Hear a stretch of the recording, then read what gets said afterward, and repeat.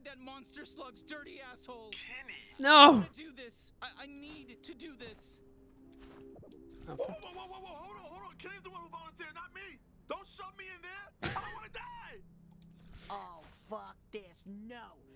I'm probably gonna make Sweezy do it. Fuck you, Sweezy. You're annoying as shit. Shoving me up there, you psychopath dipshit. We've already got our martyr all picked out. I've got a long, fantastic life ahead of me, and I am not about to throw it away here. Boy, I can't believe Kenny's willing to sacrifice himself like that. It'd be nice if there was some way we could spare his life. Wait, why'd you take me out instead? Look, you're not thinking about... No, you can't blow me up.